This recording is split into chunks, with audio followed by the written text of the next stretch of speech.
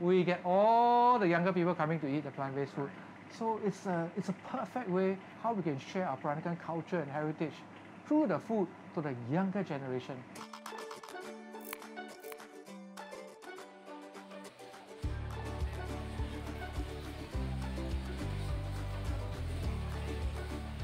I've always been fascinated with the Peranakan cooking because the men usually not allowed in the kitchen, it's only the ladies are allowed in the kitchen. So being a young kid, occasionally my grandmother allowed me to come in the kitchen, smell and taste and everything else. That's how I got myself so intrigued with Peranakan food, because she would spend the whole day just doing it, you know, just preparing it. I wanted to share our traditional Peranakan food without any MSG with everybody, so I started this restaurant here. Mari masak.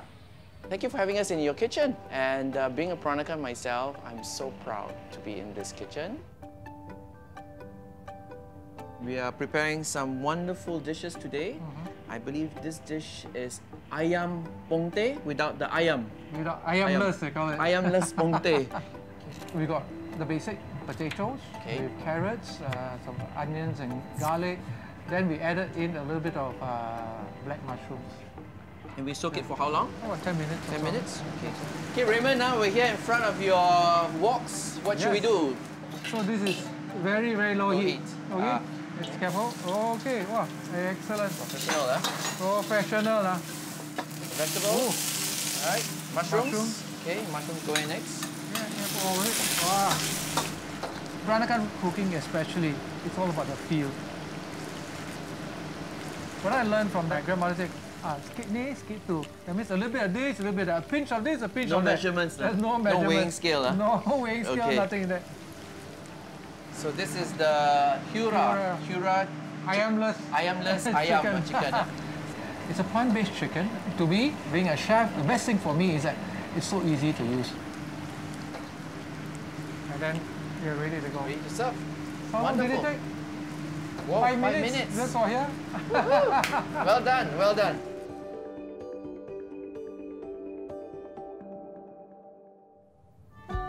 Raymond, ngoh hiang. Yes.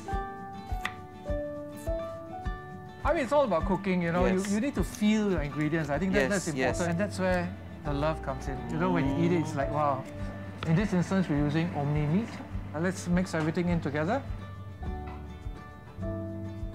This is the ketumbar, coriander. So the smell of the coriander is so aromatic. Yes. And it smells like ngoh hiang. And we haven't even started cooking yet.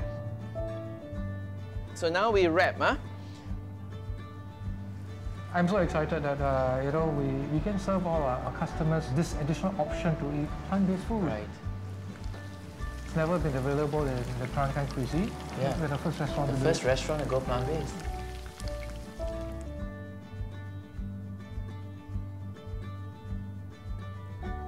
Secret recipe of enhancing all this is actually the sambal belacan. It's quintessential in Peranakan food.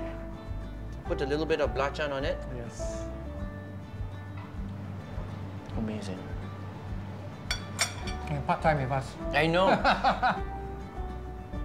60% of our catering is all plant-based. 60%? 60%, yes. Wow. All plant-based. And it's all driven by the consumer. All driven by consumer, nothing about us. Cheers.